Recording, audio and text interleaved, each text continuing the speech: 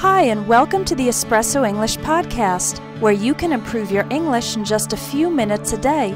My name is Shayna, and I'm the teacher at Espresso English. Make sure to visit the website espressoenglish.net, where you can get online courses and ebooks that will help you learn English even faster. Let's get started with today's lesson. Question: what's the difference between rare and scarce? Both of them describe things that are uncommon or hard to find, but there are two differences. The word rare can be used for events, but the word scarce cannot. For example, it's rare for a comet to pass this close to the Earth. It's an event that doesn't happen frequently, but we can only use rare for events, not scarce. For things or resources, rare means not commonly found, and scarce has the connotation of insufficient.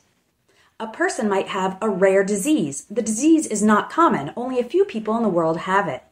But water is scarce in the desert. It's difficult to find, and there's not enough of it. The opposite of rare is common or frequent, and the opposite of scarce is abundant when there's a lot. Hope this helps. Follow me for more. If you want more great English lessons, visit espressoenglish.net, where you can sign up by email to receive a free ebook with 500 plus real English phrases. You'll also find online courses to help you improve your English fast, even if you don't have much time to study. Keep practicing your English, and I hope you have a wonderful day.